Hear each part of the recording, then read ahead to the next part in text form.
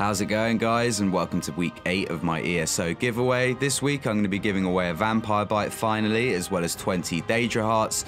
So I finally got my vampire up to rank 6. It did take me quite a while because I only got bitten at level 10. If you want the bite, you've got to be in the EU server in the Daggerfall Covenant and just comment leaving your PSN ID saying bite. Here's a quick look at my Nightblade vampire, and like I said, I'm also going to be giving away 20 Daedra hearts. You need to be in the EU server, but you can be in any alliance to get those, so just comment with your PSN ID and say Daedra hearts. I'm going to be announcing the winner on Wednesday, so I'll be messaging you on PSN. Make sure once again that you're in the EU server because I can't send anything to the US server. This is last week's winners, and the guy who won the bite's actually on holiday, so I'm going to be biting him in a few days. So I'm not going to be doing a werewolf bite this week, but maybe next week I'll be doing both bites.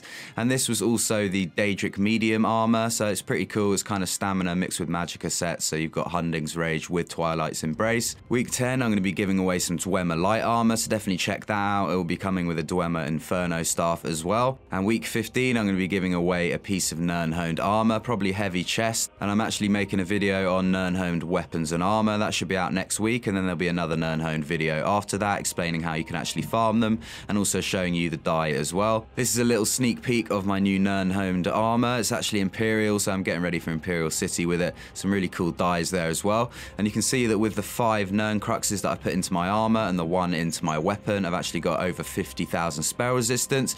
I haven't capped it out yet. I'm not sure what the actual cap is, but that's still a huge amount of spell resistance. So good luck in the giveaway, guys. I'm going to be releasing my Dragon Knight build video today, so definitely check that out. Please like and subscribe, and I'll see you on the next video.